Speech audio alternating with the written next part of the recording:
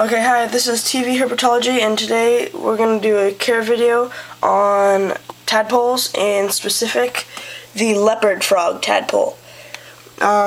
It's a pretty good sized tadpole, so I use a 5-gallon.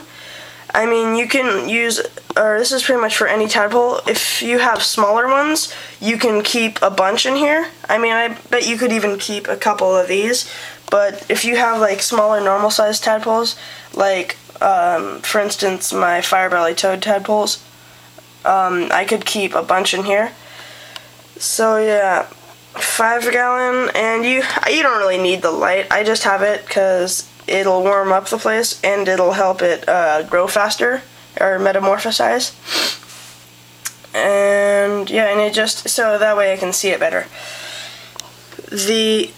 I have the rocks and plants in here for it to hide. I probably should get some more. You can have live plants, but then you should probably have the water level higher.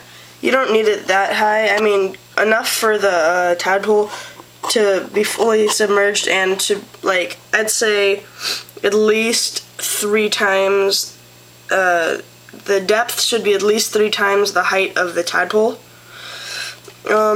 When you see it start to get hind legs, you should put more rocks up, either above, like right above the water level, say to here, or you can have it right on the water level. That way, it can start to crawl up on land and get used to using its feet, so that when it does lose its tail and you put it into a different tank, it'll be like accustomed to walking.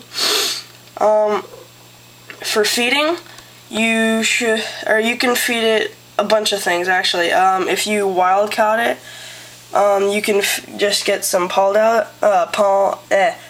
algae and use it. You can use bread.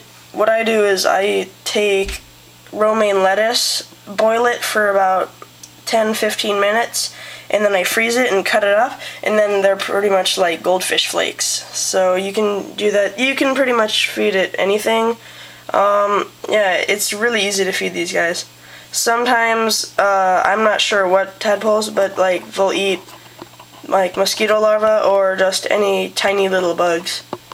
Yeah, tadpoles are pretty easy to take care of.